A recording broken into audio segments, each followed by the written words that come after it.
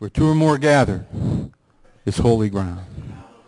Where Jesus is in the midst. You know, in the Old Testament, there was a holy place, and there was the holiest place. But now the holy place is right here in the lives of believers. You are the temple of the Holy Spirit if you're one of his. If you're not one of his, that doesn't count. But you are the temple of the Holy Spirit. I read something on the internet. I get an email every once in a while from the Berean Call. I don't know how many are familiar with the Berean Call.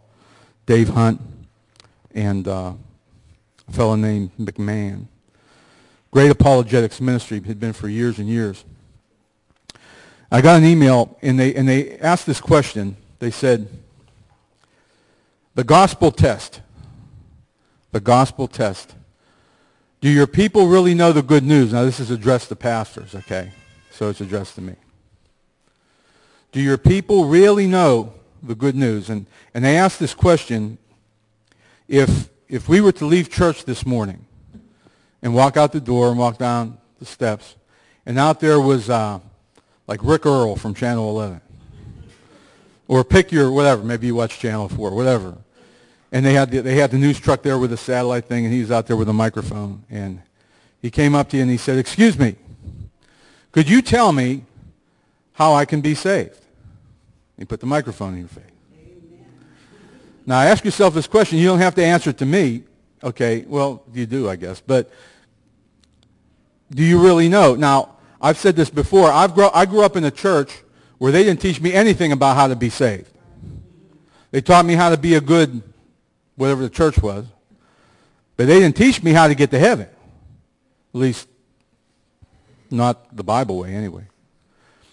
And there's a lot of folks, there's a lot of churches, there's a lot of folks who kind of sit up in church and either they're not being told or they're not listening.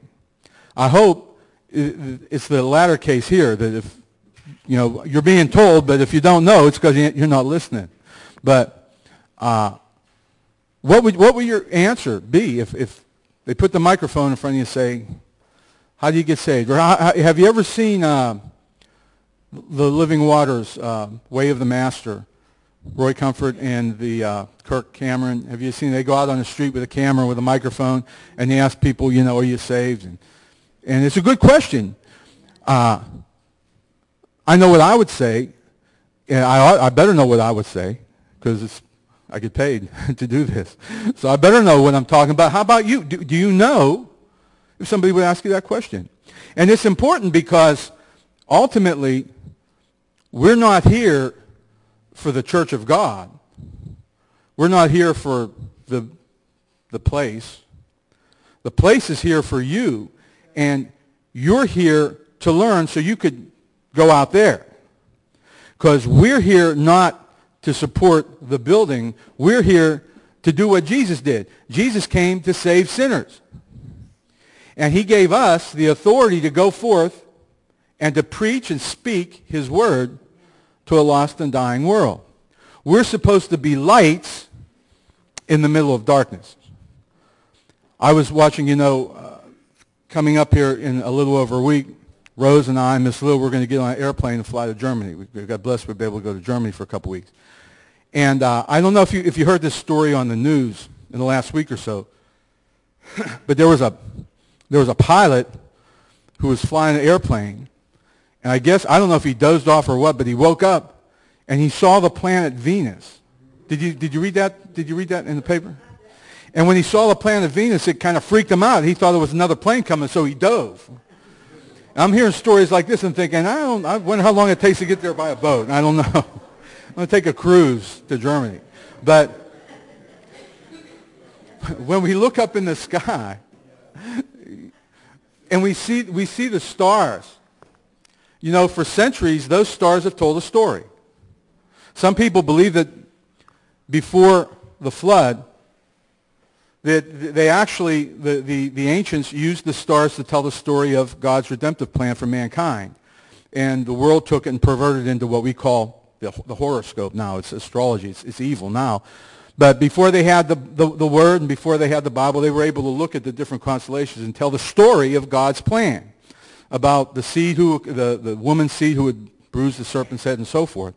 And we look up there and we see the lights in the sky when it's not too cloudy. Do you know that we are supposed to be lights in a dark generation? How many people know the generation we live in right now is it's darkness. The world is full of darkness, not just in the United States of America, but all over the world. It's covered with darkness. And while we're still here as believers, we're supposed to be light. I'm not sure that all of us grasp that. It's sad to say there are a lot of people who are in ministry that don't grasp that or maybe have lost that concept. If you have your Bibles, turn with me to Paul's letter to the church at Philippi, the Philippians. And we're going to read chapter 2.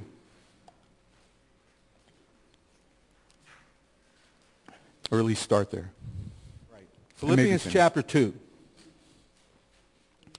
And we want to start with verse 5. And this is one of those passages of Scripture that if you want to understand Scripture and understand what the Word says, this is one of those very, very important passages that you ought to at least, maybe not memorize it, but at least understand where it is and what it says.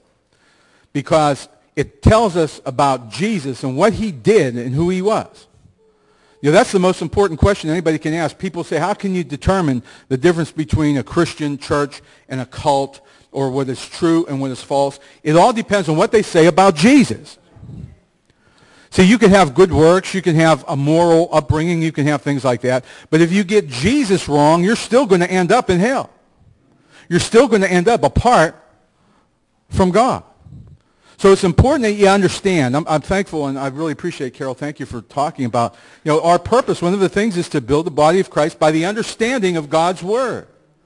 That's what it's always been our heart. So I hope you grab hold of this passage, and it's really just an introduction to where I really want to go. But it says this in verse 5. This is written to the church. Let this mind be in you, which was also in Christ Jesus. This is how Jesus thought. Who, being in the form of God, thought it not robbery to be equal with God. If you have a more modern translation, it'll say something like he thought equality with God was nothing to be grasped. And what it's saying is that while Jesus was very God from all eternity, he was willing to relinquish his hold on the prerogatives of God.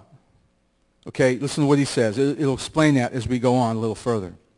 He thought it not robbery to be equal with God, verse 7, but made himself of no reputation and took upon him the form of a servant and was made in the likeness of man. Very important that we understand that Jesus was God in the flesh.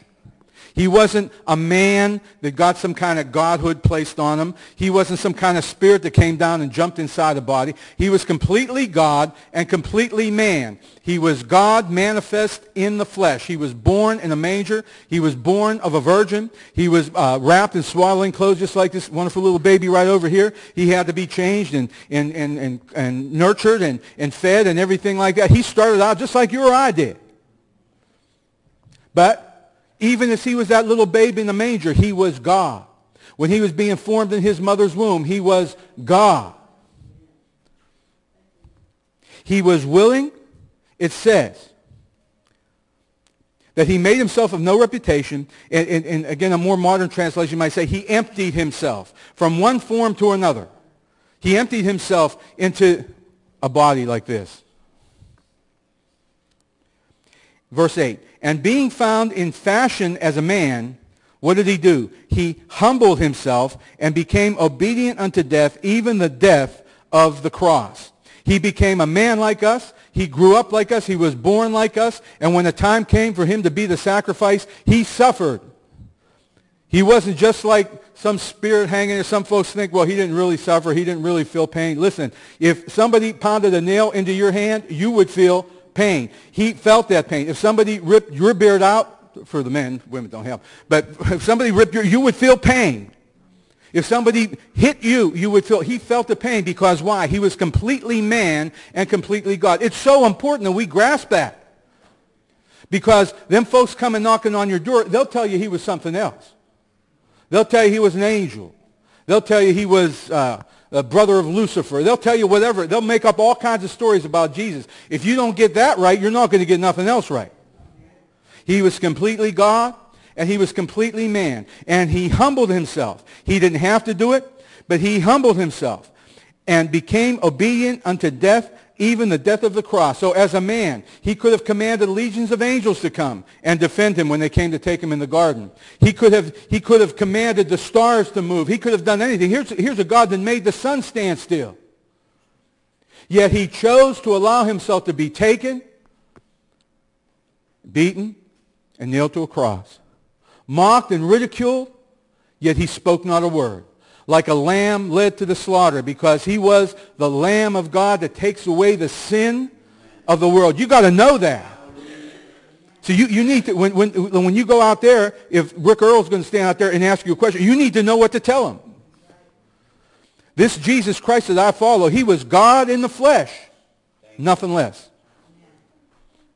Now, having said all that, he says this.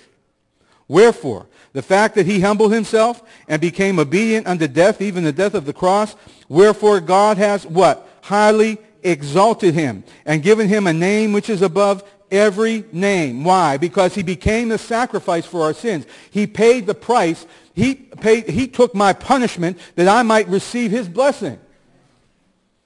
Any hope that I have of blessing from God, I only have through faith in the blood of Jesus Christ and nothing that I've done. Verse 10, that at the name of Jesus, every knee, at the name, listen, there's going to come a time when every knee shall bow and every tongue confess. Every Hitler, every Stalin, every beast that ever lived, every antichrist that ever lived will one day bow their knee in front of the great white throne and confess Jesus Christ as Lord. See, that's why I don't want to be in that bunch. I want to do it here. I want to do it on this side of the green, is how they say it. I want to do it on this side of the grave. I want to bow my knee now and own him as my Lord now. Because if you wait till after you die, then you're going to do it. But then the next thing you're going to hear is, depart from me, you that work iniquity. I'd rather hear, well done, my good and faithful servant. Okay, now, he says this. He says, every knee shall bow, of things in heaven and things in earth and things under the earth. That pretty much covers just about everybody. And that every tongue should confess that Jesus Christ is Lord, to the glory of God the Father. Now listen, that's the foundation of our faith. It has to begin there. It has to begin with faith in the God-man who came down here and gave his life that we might have eternal life. He died that we might live. He paid the price that we could be set free. His name is above every name. His name is above addictions, above sickness, above all these things. Jesus Christ is a name above all. See, everybody wants to, we're all looking for a fix. There's some stuff in our lives that need fixed. How about you? I got a few things that need fixed. Some things are a little more obvious than others. Just this morning, I was talking with, me and Pastor Todd were talking downstairs. And we were talking about getting control of this. No, nobody else has that problem. Somebody said to me recently, don't get fat and don't get old. And I said, I'm trying, but it's not working. I can't do anything about getting old, but getting fat, I can do something about that. See, we don't think about things like that. We think about smoking crack and gambling and those things, But see, I need delivered from putting too much food in my mouth. And you know what? Jesus is a name above that. I need to learn how to call upon the name of Jesus Christ. I need to learn how to put my faith in his blood to be able to give me what I need to be able to do what he wants me to do. But he don't want me to die early. Okay, now, it's the name above every name. That's the foundation. Faith in Christ. God who came to this earth and became man and died on the cross. Paul said in 1 Corinthians chapter 15, Jesus died for our sins, was buried, and was risen again the third day according to the Scriptures. That's the gospel. If Rick Earl stand out there and wants to ask you that question, you tell him that from 1 Corinthians chapter 15. That's the answer. That's the gospel. That's the good news. Okay? Now, he says in verse 12, now that we have established that our salvation and our life in Christ is established through faith in him, he says this. Wherefore, in verse 12, my beloved, as you have always obeyed, not as in my presence only, but now much more in my absence, the Apostle Paul is writing this letter to the church at Philippi. Work out your own salvation with fear and trembling. Now, somebody who's been here the last couple of weeks will say, last couple of weeks he's been telling us we don't have anything to fear. Now he's telling us we got to be afraid. It's not the same thing. Not the same thing. God says, don't be afraid of that monster outside your door. Don't be afraid of that giant in your promised land that you don't think you can conquer. Don't be afraid of the world, the flesh, or the devil. I beat them. But when he's talking about fear here, he's not talking about cowering, hiding in a corner fear, being afraid. But he's talking about awe and respect. Listen, this responsibility that we've been given as believers, it's a heavy responsibility. This Christian thing, it's nothing to play with. It's like being married. Being married takes a lot of work. You just can't take it for granted. The supper's going to be on the table every day. Now, the one that's laughing the loudest know what I'm talking about. You got to work at this marriage thing. And I could say you got to work at it with fear and trembling, but I won't do that either. But you got to, anything worth having, anything good worth having, you have to work for. Come on, anybody say amen to that? Anything worth having, you got to work for it. And when you work for it and you get it, it's that much more enjoyable, that much more appreciated because you work for it.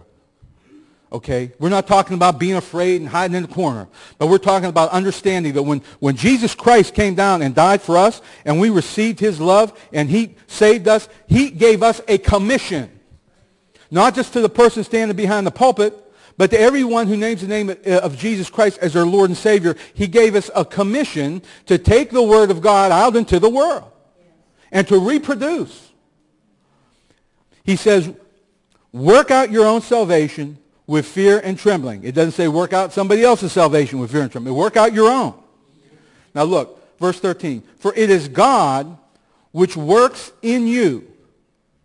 When you get saved, the moment that you receive Christ as your Savior, God began a work in you. Some of us, we go along with a program. And God changes us and works on us and deals, and we allow God to conform us into the image of his Son. Some of us get a little more stubborn. And the more stubborn we get, the more God got to work with us. The more we turn our head and say, oh, I don't think so, God, the more he got to put on whatever he got to put on us to get us to the place where he wants us to be. How many know what I'm talking about? How many have had God had to push you into a place where he wants you to be? In the Old Testament, it talks about backsliders like being like a cow that you got to drag along like this. Some of us, man, we just go along, yeah, I'm going along with the Lord, and some of us, he got to drag. But I'll guarantee this, if you put your faith in Christ for the forgiveness of your sins, if you're born again, then God will begin a work in you. And he said over there in Philippians, I think he says that he's not going to stop until he finishes it. So you might as well go along with the program now. Okay. Now listen what he says.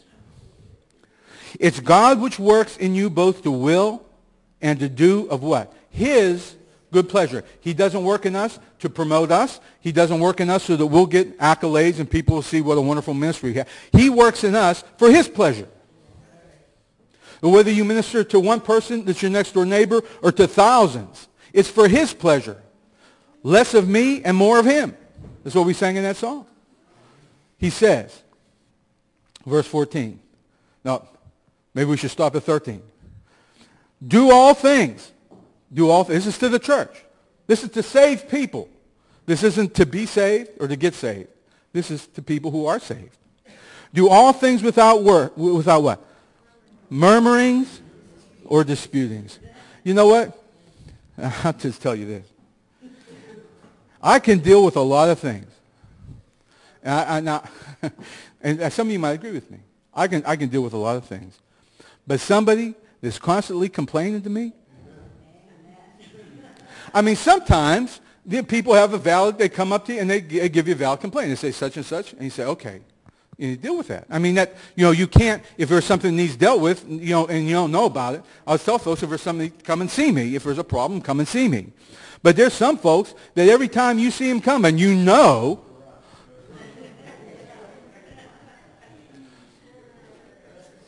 complainings, without murmurings and disputings. I told somebody one time, I said, there's one thing I hate is controversy. I just, confrontation. But it's part of life, right? I mean, let's face it. Okay, now Paul says, listen, do all things without murmurings or disputings. Now I'm getting to an end here. I want you to understand. There's a reason. That you may be, now here's what he says.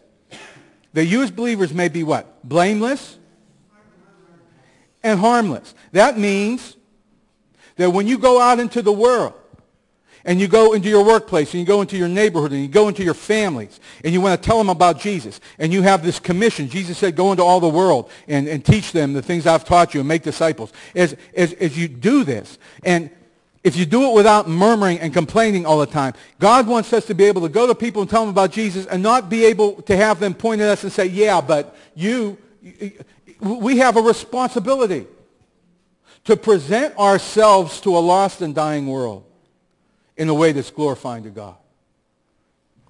He says, you may be blameless and harmless, the sons of God, and you can put daughters in there too, without rebuke, in the midst of a crooked and perverse nation. I want to tell you something. We live in a crooked and perverse nation. We live in a crooked and perverse generation. And it's getting worse and worse. It's like, what happened in the last 40 years? My generation was largely responsible.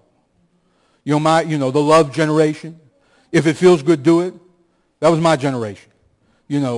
It's your thing. Do what you want to do. Come on. Many of you are in my generation. Whatever feels good, do it. So now what do we have? We have a whole nation of people that are just doing whatever they feel like doing. They're not caring about anything else. It's a wicked and perverse generation. If it were not for the love of God and the blood of Jesus, I'd be right in the middle of it. Because I didn't care what anybody thought. I just wanted to do what felt good. Just want to have a good time. Let's party. Right? He says, listen. In the midst of a crooked and perverse nation, among whom you what? Shine as lights in the world. God wants us to be lights in the middle of darkness. Believers. With the foundation of what we read back there in the first part of Philippians, of what Jesus did for us. This isn't, if you're not a believer, don't worry, it doesn't apply to you. But if you own Jesus Christ as your Lord and Savior, and if he owns you, then he wants us to be lights in darkness. We have a responsibility. We have a command. We have a mandate to show the love of God. Be perfect. Listen, I'm not perfect, and neither are you. We have our faults. We have our quirks. We have our idiosyncrasies. Huh? You got to work at them. We're going to work at living with one another with that. But these people, the darkness, they need to hear the truth of the gospel presented in love. Amen. Reading on a little bit more, we're going to look at one or two more. Verse 16. Let's read verse 15 again. That you may be blameless and harmless, the sons of God, without rebuke, in the midst of a crooked and perverse nation, among whom you shine as lights in the world, holding forth the word of life. Holding forth the word of life. See, that light, whatever light that we bear is going to be proportionate to how much we're holding forth God's word. They don't need our opinions. They don't need our politics. They don't need our business. They need the word of God. We needed the word of God. And people come and tell me their opinions. I really couldn't care. But when people start hitting me with the word of God before I was saved, that's what I would run from. I'd argue with anybody about politics. I'd argue with anybody about anything. But when they started getting me with the word of God, I knew I didn't have any argument against that. So I just said, no thanks. I went the other way. Thank God for his mercy. But holding forth the word of life. This is why we're so adamant. And I'm so adamant when somebody comes up here and stands behind here, I want them to preach out of God's word. Amen. I don't need to hear any stories or fairy tales. I want to hear what God's word has to say. Amen. He says, holding forth the word of life, that I may rejoice in the day of Christ, that I have not run in vain, neither labored in vain. See, Paul was telling the Philippians, you know what? what I equipped you guys with, what I gave you for the purpose, and everything you do is pretty much laid to my account. He says, verse 17, and if I be offered upon the sacrifice and service of your faith, I joy and rejoice with you all. What Paul is saying, and many of us might know this, when he wrote this letter to the church of Philippi, he was imprisoned. Actually, he was on house arrest. Okay, back then they didn't have the ankle bracelets. He had chained him to a Roman soldier, okay, and he was on house arrest. And he was waiting an audience with Nero. Now, I don't know about you, but if I lived in that day, the last person I would want to stand in front of was Nero. Because if he was having a bad day, you'd end up with your head chopped off. He was crazy. I mean, you know, some folks, I go down Westmoreland County, they say about some of the judges down Westmoreland County. I don't know about them. But I know Nero, man, you don't want to get him on a bad day. So here's Paul, and he's waiting for an audience with Nero. And as far as he knew, the next day he could have his head chopped off. He didn't care. He says somewhere else, to live is Christ, to die is gain. But he said, if I be offered upon the sacrifice, I'll rejoice. For the same cause also you do rejoice in me. So what Paul is telling the Philippians here is this. Listen, everything I left you, the word I gave you, it was all for the purpose of giving you the word of life and the word of truth, that you could take light and be lights in the middle of darkness. That's what he wants for us. It says elsewhere in the word, darkness hates light. I was just talking to Sister Lynn and I were talking a little bit earlier about a gentleman that she had met, a pastor, who was a part of a church, a part of a denomination that was getting like really liberal. So the pastor wanted to leave the church because they were getting away from the Word of God. And he wanted to take his congregation with him. And his congregation didn't want to go. So he was kind of left alone. I'm thinking, that guy ought to be jumping for joy. Because for righteousness' sake, I mean, it's hard to be rejected and have your whole congregation say, get out. But if it was for righteousness' sake, Jesus said he ought to be doing a dance. If you're rejected for the sake of righteousness, look at just another passage or two, maybe. Over in the book of Ephesians, just a few things, and we're going to close.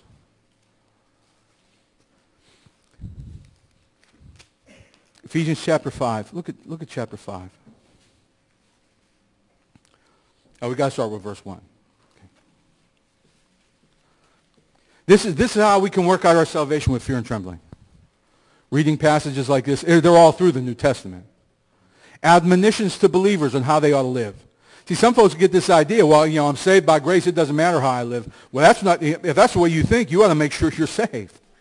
Because if you're saved by grace and Christ is living inside of you, there's a way he wants us to live. See, it comes after salvation. Some people put the cart before the horse. They think, well, I got to start living right for Christ to save me. You can never live right enough to deserve salvation. Salvation is a gift. But after we're saved, he wants to conform us to the image of his Son. Listen to what Paul says in chapter 5 of Ephesians.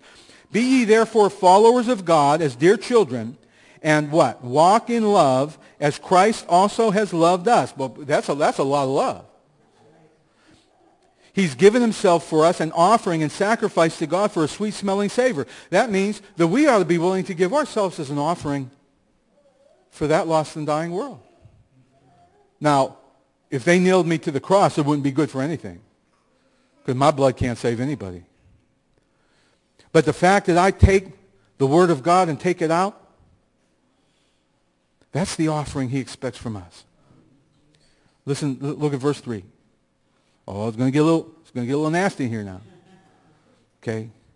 People are going to start looking at their watches. Time for lunch.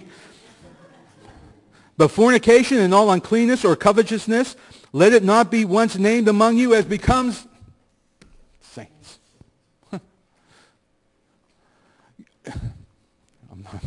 Look at verse 4. I'm not even going to. He goes on. Neither filthiness, nor foolish talking, nor jesting, which are not convenient, but rather giving of thanks. Read this and look at what's passing for church nowadays.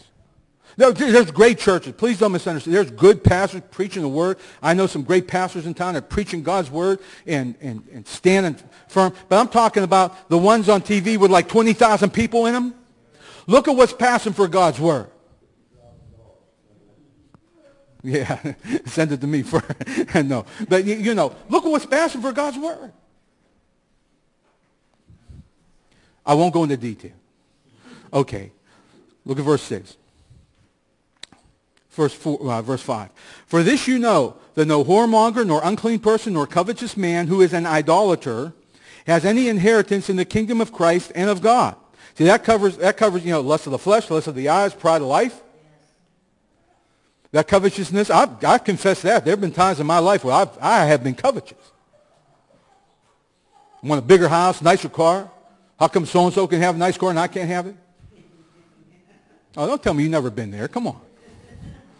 I confess it and repent. I repent and confess and bring it to the blood. I don't dwell there, but let's face it, we all get that sometime. Let no man deceive you with vain words, verse 6. For because of these things comes the what? The wrath of God on the children of disobedience. Man, folks don't like to talk about the wrath of God no more, but it's there. I thank God that his wrath was placed on Christ for me. That Jesus took the wrath that was meant for me, was placed on Jesus. Verse 7. Be ye not therefore partakers with them. Oh, God help us. Them old timers never used to watch TV. I'm not so sure they had such a bad idea. Because you can't watch nothing on TV without getting that stuff flashed in your face somewhere, even on the commercials.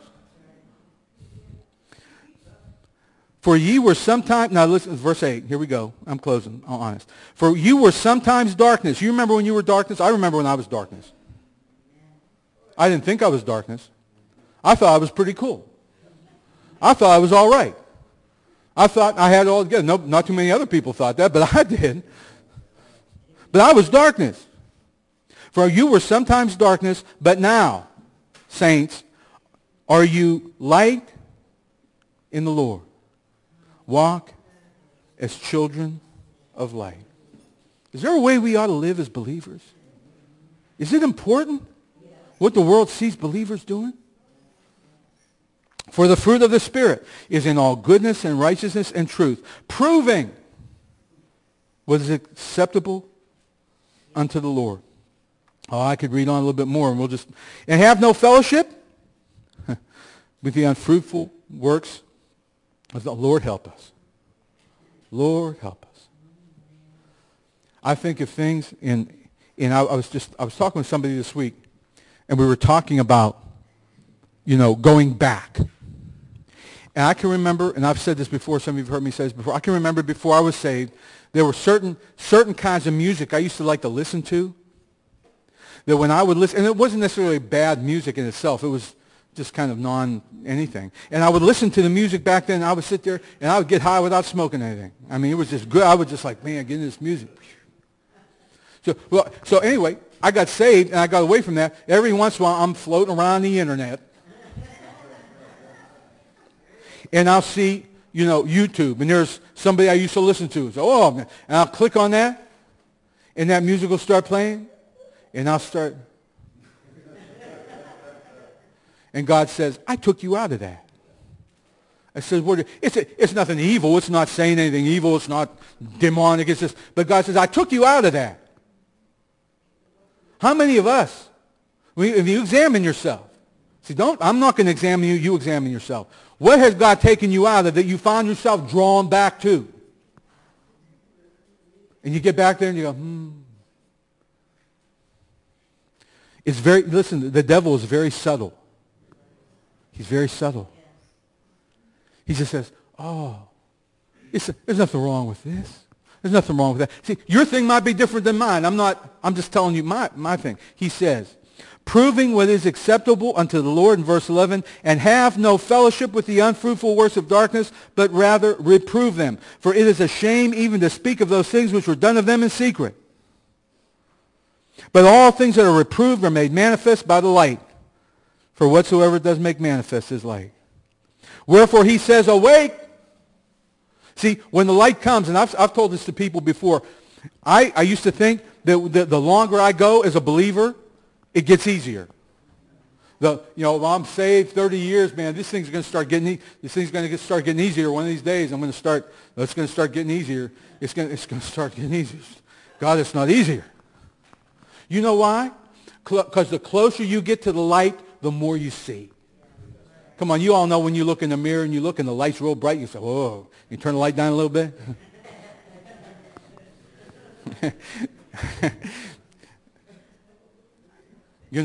That's why sin works best in the night. Okay? But the light, and the closer you get to God, the more he shows you. And the deeper it goes, the deeper the scalpel goes. When the word separates the bone from the marrow, the more the word you get in you, the more God shows you the things about you that he would like to see change. This is to believers. If you're not a believer, this doesn't count. This is to believers. He says, wherefore he says, awake thou that sleepest and rise from the dead, and Christ shall give thee light. See then that you walk circumspectly, like a soldier on a battlefield, looking for mines and booby traps. See, we need to be woke up as believers. We need to realize that all that stuff out there that seems kind of innocuous, listen, if it's not about Christ, it'll tend to draw you away. Some people say, well, you can get too religious. Well, yeah, you can get too religious, but I sure can't get too saved. I sure can't get too righteous. I can't get too holy. I can't get too delivered.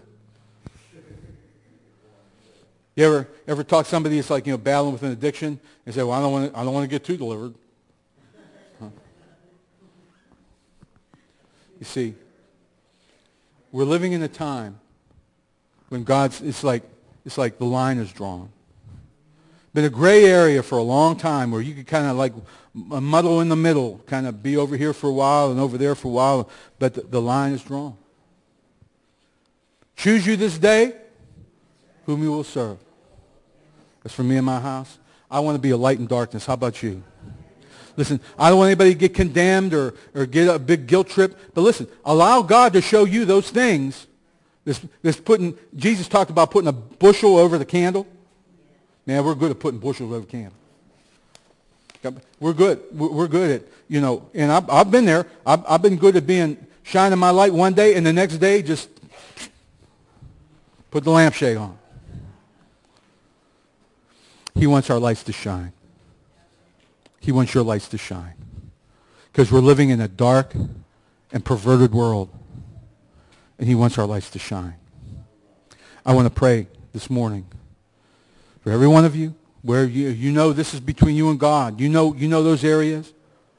I don't want to know anybody's business unless you want to tell me, and we'll counsel and we'll do that. I mean, that's part of what I do. If you want to talk, we'll pray, and we'll get together and pray and pray you through. We can pray you through. Because there are folks who've been prayed. I've been prayed through a couple times. Jesus is a name above every name. He's a name above that thing that's keeping you from being everything you can be for Jesus. He has the ability to set you free from what it is that's keeping you from being everything God wants you to be. I'm going to pray this morning, and we're going to dismiss. And again, if you want to come up for prayer, we could pray.